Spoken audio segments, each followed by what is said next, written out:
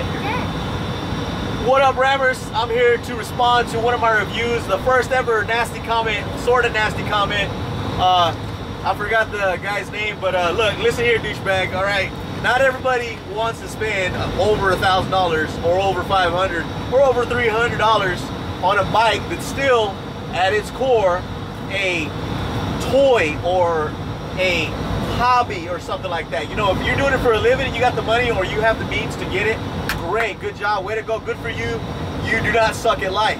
However, some people like me that work for a living or just don't feel comfortable spending that kind of money on something for themselves or whatever, they think, you know what, there's a company that's been around for decades, Schwinn, Huffy, Mongoose, whatever, and they make bikes priced for the masses, for the majority, so that we can go, we can spend some money on something and we expect the quality. If I spend $200 or $100 on something, I want to get more than 3 blocks on it. Call me crazy.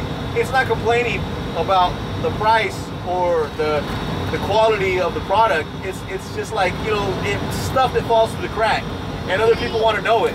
And now those are my first reviews, so they might have been a little biased, but I was just telling you how it was my personal experience.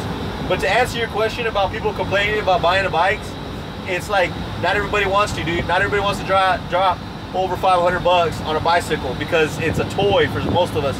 We're doing it for leisure or for a hobby or whatever. And I don't know about you guys, but I'm pretty rough on my bikes. I like to go, I mean, you see the bikes I get, they're mostly mountain bikes. I like to go off trails. I don't stay on the road. I do downhill stuff. I do some wicked, crazy, stupid stuff to have fun on a bike because I'm still, you know, immature or whatever. But all I was saying is, look at the shitty shit that I found when you buy a bike. You know, check for this kind of stuff. I mean, it's like the learning process. I'm just trying to put y'all part of my learning curve. All right? So keep your nasty ass, unthoughtful comments to yourself.